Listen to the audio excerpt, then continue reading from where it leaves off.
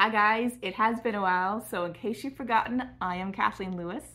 On this channel, I love to chat about homeschooling my two kids, one of which is gifted, and I also love talking about giftedness in general because I'm a year and a half into my own discovery of my giftedness. Now, it's been a while because I had a 2-week vacation planned, and then I had gifted burnout issues, which I'll talk about in a minute. And then I had a medical issue that has kept me out for at least a month and a half. So in all that time that I've been on the couch, unable to produce more content for you guys, I've been watching the comments come through on my video of the trouble of being gifted. So let me take a minute and let you guys know I have heard you. I appreciate all of the comments you've been putting out there about your own experiences, and I would love to be here for you guys a bit more than I have.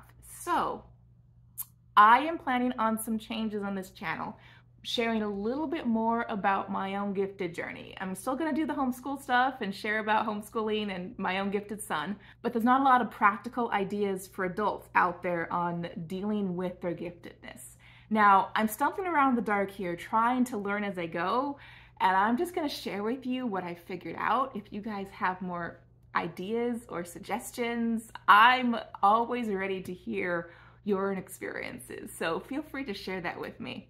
But because of my 2.5-month hiatus, I had a lot of time to think and deal with the gifted burnout that I was experiencing. So let me tell you guys how I did that. Now, yes, everyone in the world can experience burnout, but from what I've read, gifted burnout has a bit of a nuance that a typical person's burnout doesn't. It's, I guess, a bit more overwhelming than a typical person would experience because of our perfectionism. We have such a high standard for ourselves that we burn out because we're not able to achieve it fast enough or to the level that we want. Or maybe we have too many projects that we've taken on because we're so excited about all of them. And then there's the emotional component too of wanting to meet these expectations that you've put on yourself and then feeling like failures when you can't. So yes, I had a second YouTube channel that I was tossing around ideas, writing scripts for wanting to produce. I have this curriculum that is still in the works. I've not given up on it, but I was pushing myself to get out too soon and dealing with perfectionism with that. So it's gonna be a while before I get that to you guys. I had my reading list, I told you guys in another video, stacking up, and it was getting pretty tall.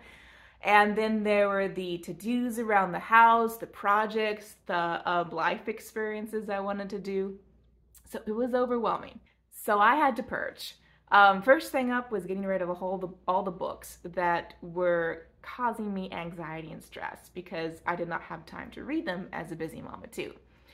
Another thing I had to do was a lot of journaling, figuring out what was going on in my mind, where the emotions were coming from, and some of the more existential thoughts that I was struggling with.